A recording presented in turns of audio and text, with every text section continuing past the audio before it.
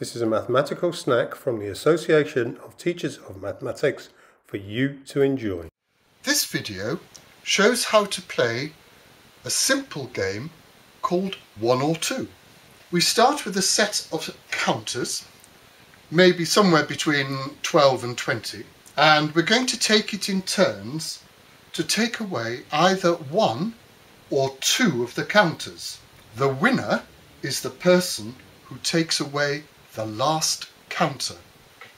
Christine, would you like to make a start? I'm going to take 2 counters.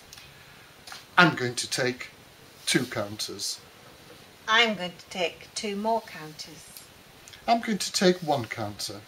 I'm going to take 2 more counters. I'm going to take 2 counters. I'm going to take 1 counter. I'm going to take 1 counter. I'm going to take 2 counters. And I'm taking the last counter, so I win.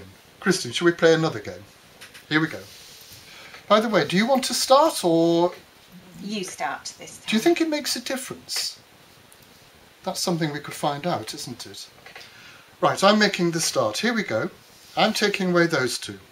I'm going to take 1. I'm going to take 2. I'm going to take 2. I'm going to take 2. I'm going to take 1.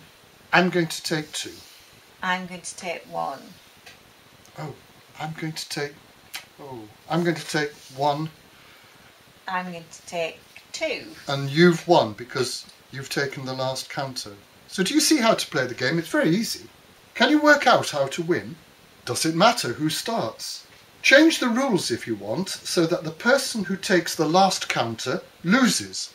If you haven't got counters, you can always make marks on paper and cross them out in each turn. So with this activity, this is your task. Have fun.